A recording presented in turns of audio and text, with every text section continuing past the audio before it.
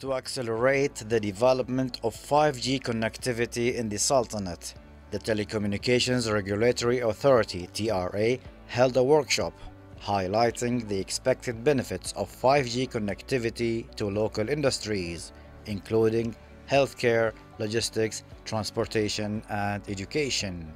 We're proud to be the first and the only telecom operator in Oman today that has deployed 5G commercially with fixed wireless broadband services and packages and speeds that reach up to about 1 gigabit per second in various parts of Oman, particularly today in Muscat and the Batna region. In the coordination with the TRA and the technology providers, Omantel has started this journey with 5G in trials and preparations about 3 years ago. It started in confined laboratory environments, but that actually expanded further into building specific use cases with the various industries and the verticals.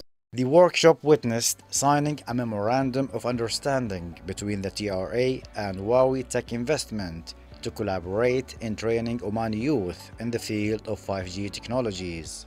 5G will play most important role in the vertical industry in the future, and it will become the engine for the new economy.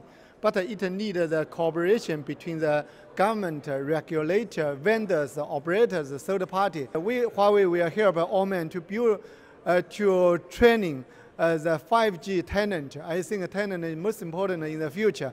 Huawei will provide the 3,000 technical talents training for the Oman.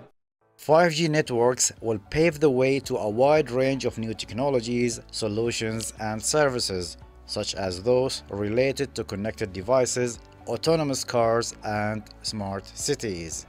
Saleh bin Khalfan Rahbi, Sultanate of Oman Television, Muscat.